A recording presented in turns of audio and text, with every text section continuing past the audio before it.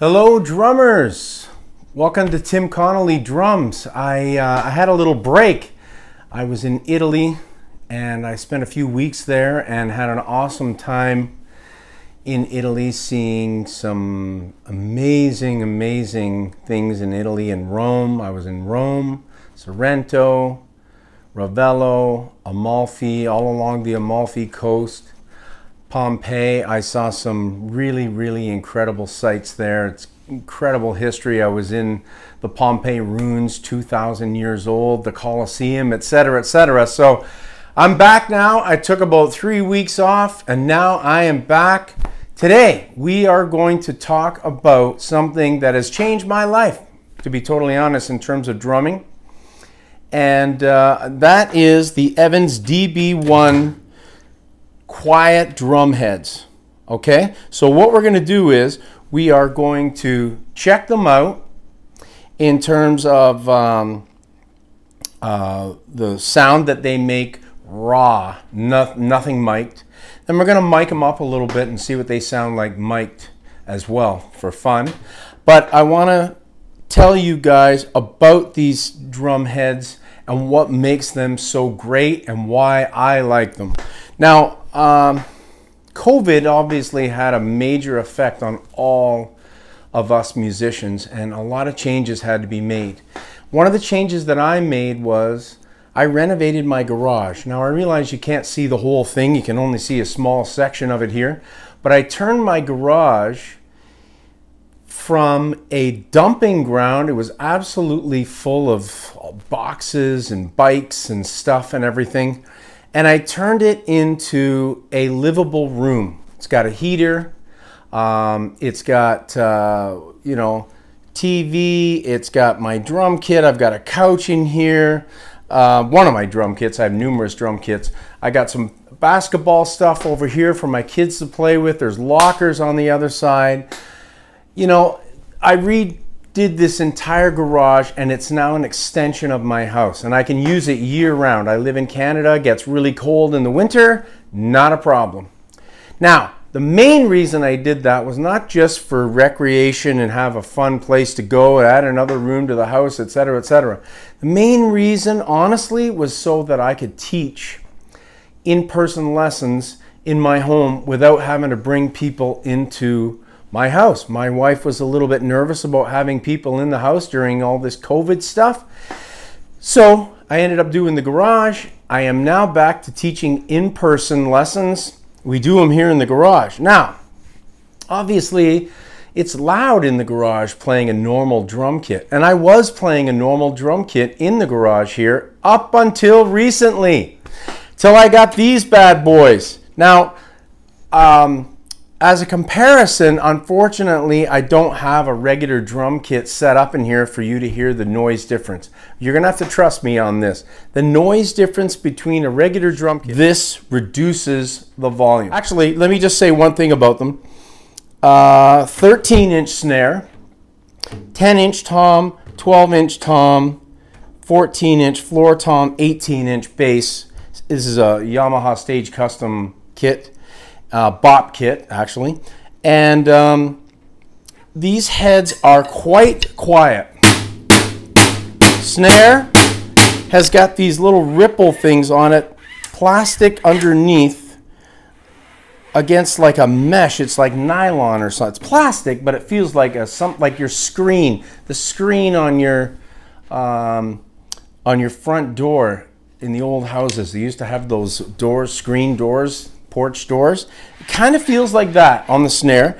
Then there's this plastic running through. I'll let you take a quick look at it here if you can see. So that's what it looks like.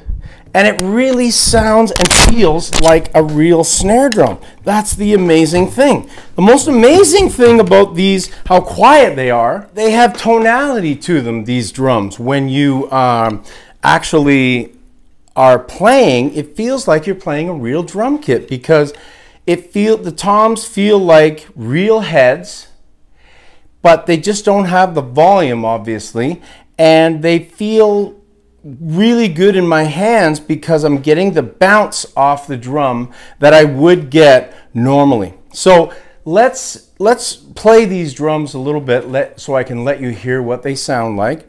And we'll do it unmiked and then mic'd. Let's check it out.